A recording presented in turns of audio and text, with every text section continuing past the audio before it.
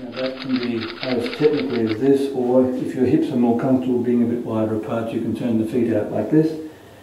And then we're just going to stay here for a couple of moments and feel what happens in the body as you do that.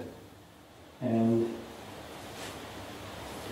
we begin to construct a loose meditation position. Now it doesn't matter which leg you bring forward in the beginning because we're going to do both sides. So I'm going to sit like this today, and the first thing I'm going to do is simply shift my hips from side to side like this. And notice I've got this hand, because I'm a bit tight in this area of the body today, I've got this hand here and I'm pressing myself away like this. Now watch.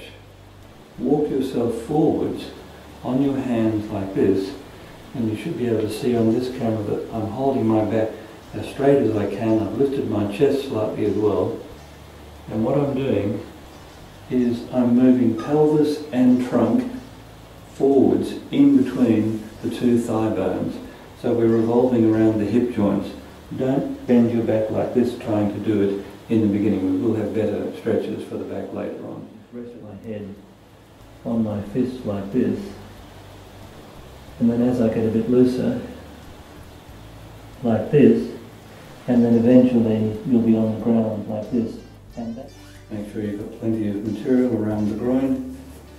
Keep the bottom on the cushion like this. And try to pull the knees down to the ground using your bottom muscles. Now often you can't feel how to do that, so put the hands underneath the knees, lift them slightly, and then press the knees down into the hands while holding them in that position. You'll be able to feel that strongly. And then, when you go back to doing this, you'll find that you'll be able to press the knees down to the ground like this.